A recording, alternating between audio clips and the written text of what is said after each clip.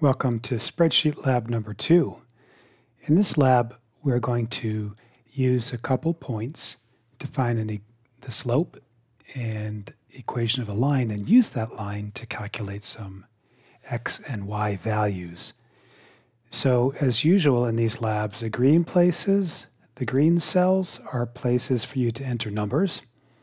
So here's a couple points that have been entered. And the yellow spaces are where you have to put spreadsheet equations. And if you remember from the last lab, every spreadsheet equation starts with an equal sign. So I'll type in equals. I think you know how to calculate the rise. It's the change in x and y's. So you can calculate the difference between this number and that number. And once again, don't type in the numbers because we want to make it so that whatever we put in these cells will be used to calculate the rise. So I'll click on this cell, C5, type a minus sign, and click on this cell. So I'm taking whatever's in C5, subtracting whatever's in C4. And that's 2 minus -3 is 5. Yay!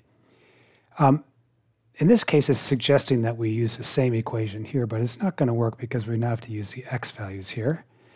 And you know what? I'm not even going to show you that one. You can figure out how to find the run. And then calculate the slope. And once again, just make sure you have an equal sign in there, but I think you'll know what to do to calculate slope given the rise and run. The next section just reminds you of what the point slope equation of a line looks like. And that hint will help you solve the next part. Now, if we're given a new x value and you want to calculate the corresponding y value, you can use the equation of the line to do that. Think about what you do if you stick it in a calculator. What would you do with the 7? Well, that's an x value, so you put in for x. Subtract x1, take that, multiply it by the slope, and add y1. So we're going to do that here, and I'll type in an equal sign again to start with. And actually, let's just do it in the same order we see it here. Let's start with the slope. Where is the slope? Well, the slope is whatever number you have entered here. Now, in this case, I didn't finish the problem, so this is blank, but I'm still going to show you what it will look like. When you do that, by the time you do this, you'll have an actual number in the slope. So whatever's going to be in cell B9, we're going to have to multiply that. Now, by the way, you can't just type in the parentheses. You have to say times parentheses, and that's an asterisk. Okay, so that's a slope times. Now we need the x value. Now this is where we'd end up putting the 7. So we need to click here. Whatever's there is the x value minus. Now what are we going to use for x sub 1? And in this case, we'll just use this value from the point 1. So this is what we do in the calculator. Take 7 minus 4. We'll close the parentheses.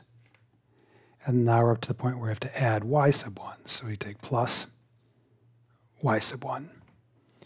So this equation, the slope times our x value minus x sub 1 plus, and then in parentheses, plus y sub 1. And so that calculates it. Now this is not going to be what you get when you do the problem. When you do the problem, you'll have an actual slope here. Right now, since it's empty, it's thinking that the slope is 0. But